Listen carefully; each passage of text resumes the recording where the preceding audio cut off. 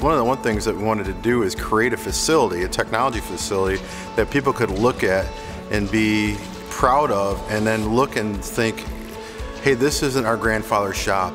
The concept behind this building was not only a state-of-the-art facility that has within it manufacturing equipment and technology, but also a space that is bright and open and inviting and clean to kind of draw students into and begin to change the perception around what it is to have a career in the manufacturing sector.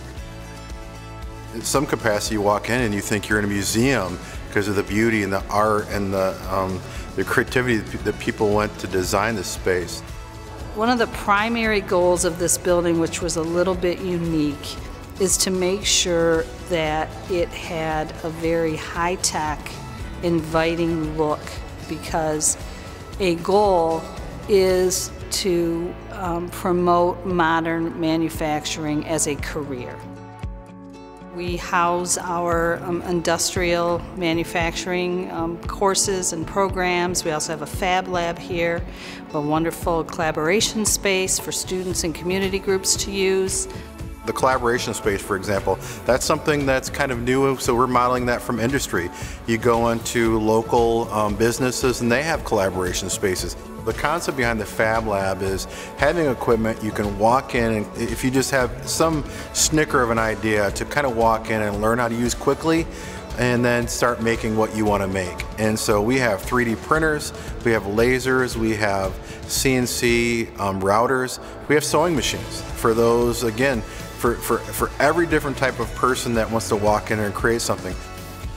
The labs themselves are all aligned so you can stand one space, no matter where we are in that lab, and look all the way through and see your whole potential in front of you, whether it be standing in the Fab Lab, looking down and seeing the robots, looking further down, seeing the machine shop, even further than that, seeing the welding space. So really our goal was to have connectivity to the labs, to the classrooms.